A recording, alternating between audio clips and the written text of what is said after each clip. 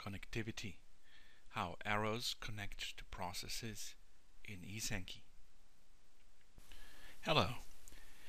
In this video I'm going to show you about the behavior of arrows as the processes they are connected to are moved or dragged around in the Sankey diagram.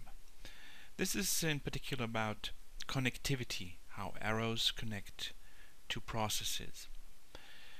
To be able to show you, I'm going to expand the small existing Sankey diagram I have drawn so far a little bit. I'm going to put another additional process and add a flow in this Sankey arrow.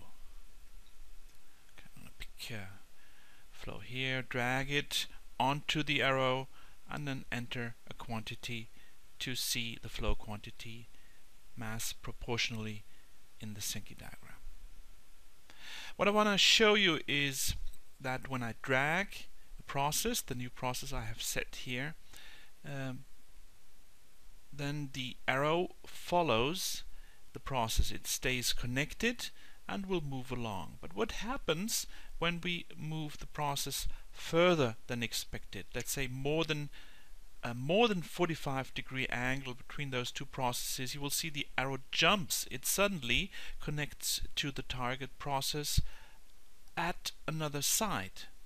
Here it connects to the top, to the left. So as we move the process around, let's go around this process in the middle, it will connect to the right of the process I'm moving, and finally as I get back to the final position, to the left again. This behavior is called connectivity, and as we can see, the connectivity for the process I'm working on is set to free, so the arrow can connect freely at either side of the process. I can force the arrow to actually connect to this process at a particular side by setting the connectivity to, let's say, to connect from the left side, and the arrow has to leave the process on the right side. This is the entry left to right in the drop-down menu. So let's see what happens as I move this process again. The arrow actually stays connected to connect on the left side of the process. And well, this may actually cause some weird arrow routing as we move the process too far away, but this will give a general flow direction to the arrow, and we can do the same thing here.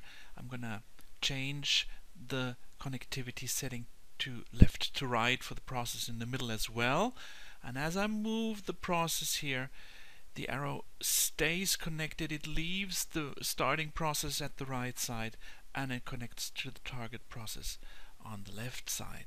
So this will actually cause your Sankey diagram to have a general flow direction, in this case from left to right, and as you have seen, other connectivity settings are possible for arrows.